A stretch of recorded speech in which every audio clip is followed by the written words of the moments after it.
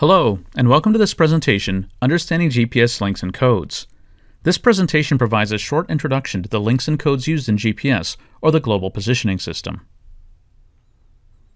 Let's start with a brief explanation of what we mean by links and codes. Every GPS satellite transmits multiple signals on multiple frequencies. These different frequencies are referred to as links, abbreviated L, and each link has a different number. The two main links are L1 at 1575.42 MHz and L2 at 1227.6 MHz. Newer GPS satellites also transmit on the L5 link, or 1176.45 MHz. On each link, multiple codes are sent.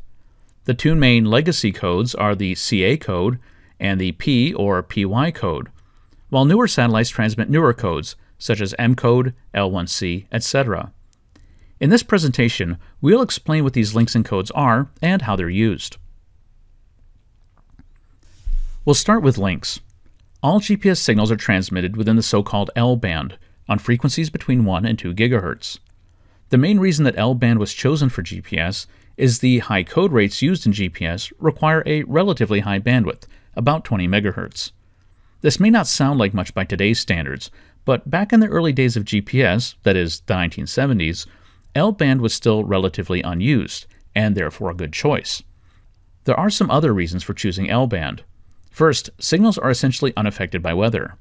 L-band frequencies also don't require directional antennas for reception, something that's important in a mobile GPS receiver.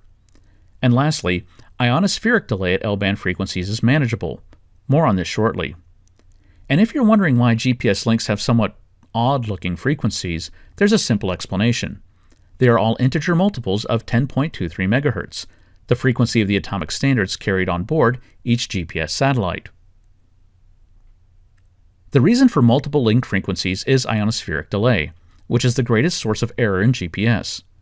Signals from GPS satellites are delayed as they travel through the ionosphere, and this delay varies with both time and location. This delay is also frequency dependent.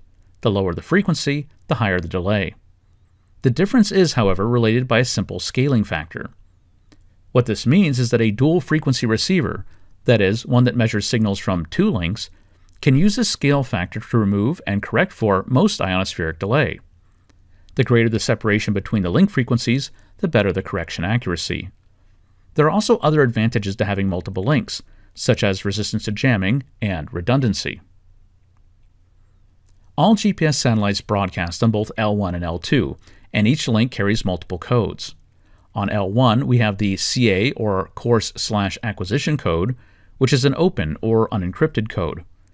L1 also carries two encrypted codes, the P or precision code and the newer M or military code. And there's a newer open civilian code on L1 called L1C. Likewise, there are multiple codes carried on L2. The P and M codes are also transmitted on L2, as is the newer L2C civilian code. At this point, however, it would probably be a good idea to explain what a code is. As you may have noticed, all codes are identified by a letter or combination of letters and numbers. Codes are essentially a repeating, known, pseudo-random bit sequence sent at a defined rate and with a defined length. In GPS, you'll often hear the word chips used instead of the word bits. All GPS satellites transmit simultaneously on the same frequency, but they can be distinguished based on their unique code or segment of code. Here, one satellite, Space Vehicle 14, is transmitting one code, while another satellite, Space Vehicle 9, is transmitting a different code. How are codes used? A GPS receiver acquires a satellite or code by generating a local replica of each known code, and then aligning it with the incoming code. This is done through a process called cross-correlation, and a sharp peak will occur when the received code and the local replica are aligned.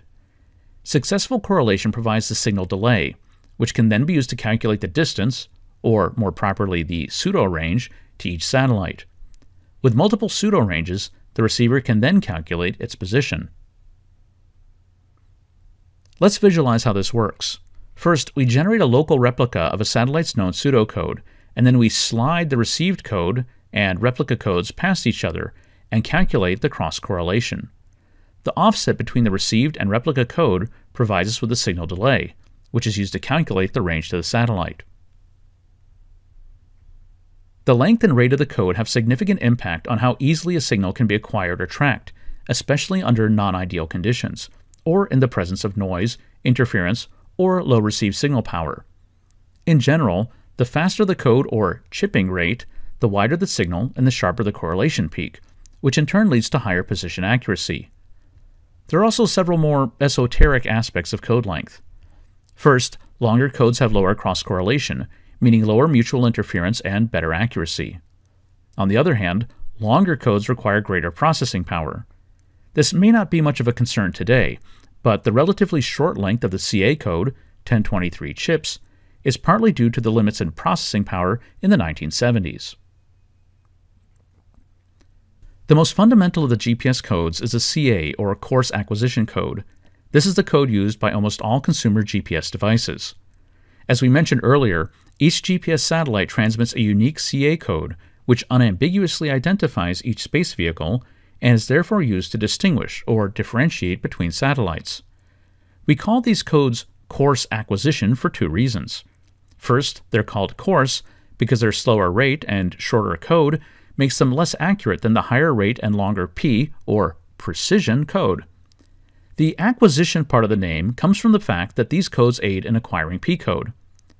You may also hear these codes referred to as PRN codes or Gold codes, the latter being the name of their developer, Dr. Robert Gold. The CA chipping rate is 1.023 megachips per second, meaning that the sequence of 1023 chips repeats once every millisecond. In practical terms, a chip corresponds to a distance of about 293 meters. P code, or precision code, is transmitted on both L1 and L2, and contains essentially the same information as the CA code. However, P code is much longer and faster than CA code. This longer code and higher chip rate mean that we get a more precise time and range measurement, about 10 times better than the coarse or non-precision code. This tenfold increase reduces the distance of one chip from 293 meters in CA code to only 29.3 meters in P code. An adversary could potentially generate GPS signals in order to spoof a receiver and cause it to calculate an incorrect position. Anti-spoofing involves encrypting the code so that a receiver with the correct key can distinguish between real and spoofed GPS signals. When P code is encrypted, it's referred to as PY code, and only authorized users can obtain this key from the U.S. Department of Defense. Real-world P code is always encrypted and transmitted as PY code, but many PY receivers can actually be tested by sending them unencrypted P code. You may recall that the A in CA code stood for acquisition, because military PY receivers were originally designed to acquire the shorter CA code first, and then acquire the longer PY code. However, technology advances have made it possible for some receivers to directly acquire P code without having to acquire the CA code first. This is useful when CA code is unavailable, for example due to jamming. P-wide code has been around for a long time, and a newer code called M code is now being introduced to replace it. M code has several important features. It's transmitted on both L1 and L2, it has increased power to make it more jam resistant, it's designed for direct acquisition, and it's also designed to coexist with current GPS codes. In the United States, military GPS equipment will, eventually, be required to support M code. In terms of open or non-encrypted codes, there's also a new civilian code on L1, named L1C. This code is supported with the Block 3 or latest generation of GPS satellites. The biggest difference between CA code and L1C is that L1C uses a different modulation type, and the reason this modulation was chosen is that it allows easier interoperability between GPS and Galileo, the European version of GPS. Long-term, there are also plans to use similar modulation in other global navigation systems, like the Chinese Beidou and the Japanese QZSS systems. Likewise, there's also a new civilian code on L2, called, not surprisingly, L2C. Satellites launched since 2005 all transmit the L2C signal. The main reason for L2C is that having a second unencrypted link allows civilian GPS receivers to correct for ionospheric delay, thus increasing accuracy. There are actually two L2C codes, both with the same chip rate but with different lengths. L2CM sends navigation data, that is, information about the GPS constellation, at a slower rate, which makes it easier to acquire the satellites, especially when coverage is poor. L2CL has an extremely long code length, which provides better correlation and tracking once the satellites have been acquired. The only issue with L2C is that it's not in a so-called protected band. In other words, these frequencies are shared with other services. L2C can be used for some applications like surveying, but can't be used for more critical services like civilian aviation or safety of life applications. The newest member of the GPS link family is L5, which was implemented starting in May 2010. Unlike L2C, L5 is within a protected band, and this means that L5 can be used for civilian aviation or safety of life applications. Having L5 as a second unencrypted link provides both redundancy and high accuracy through ionospheric delay correction. In fact, L1 and L5 are farther apart in frequency than L1 and L2, so L5 allows for more precise ionospheric correction. And lastly, note that L5 is both the name of the link as well as the name of the single code that's sent on this link. So we have L1, L2, and L5. What about L3 and L4?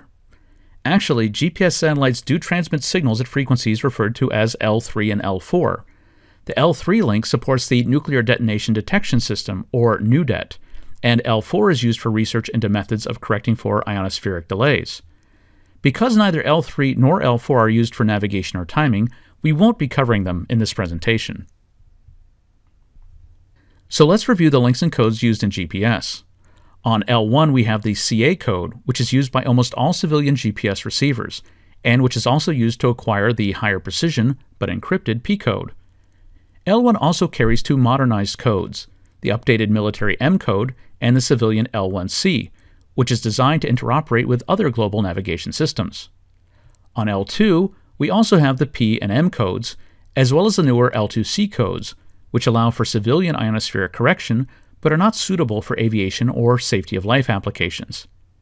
Finally, the new L5 link carries a single code, also called L5, which provides civilian ionospheric correction and which is in a protected band, and thus can be used for aviation or safety of life applications.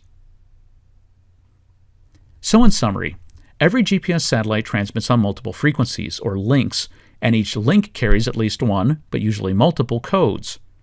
Codes are used in two main ways.